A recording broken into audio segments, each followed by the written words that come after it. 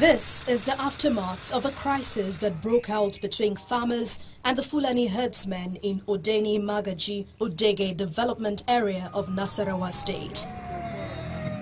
Although security personnel have been deployed, normalcy is yet to return to the area. Residents are returning to pick up the pieces of their lives.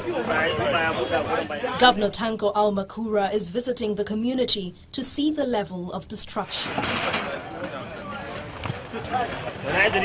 He also distributes relief materials and offers a mobile clinic and health personnel to attend to their needs. And advise the people of this community to take care of this comprehensive hospital on wheel. It is your property. It is something that will be a stopgap for the next 1 month to provide you with medical services, while the Ministry of Health will expedite action on putting back your primary health care center. Governor Al-Makura gives an assurance that the government is intensifying effort to bring back normalcy to the area.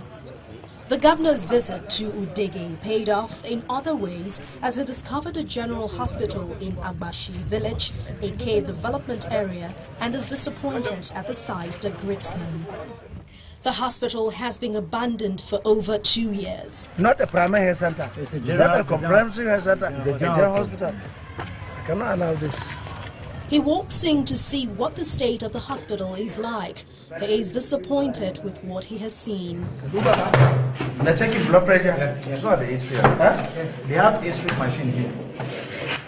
Governor Al-Makura promises to investigate the matter. I'm surprised.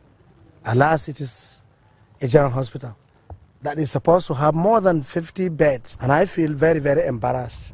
I consider it recklessly irresponsible that such an edifice that is supposed to service the people has been left without any effort to bring it to use. Governor Tanko Al-Makura's dream is that normalcy returns to the affected areas so that the government can concentrate on delivering on its promises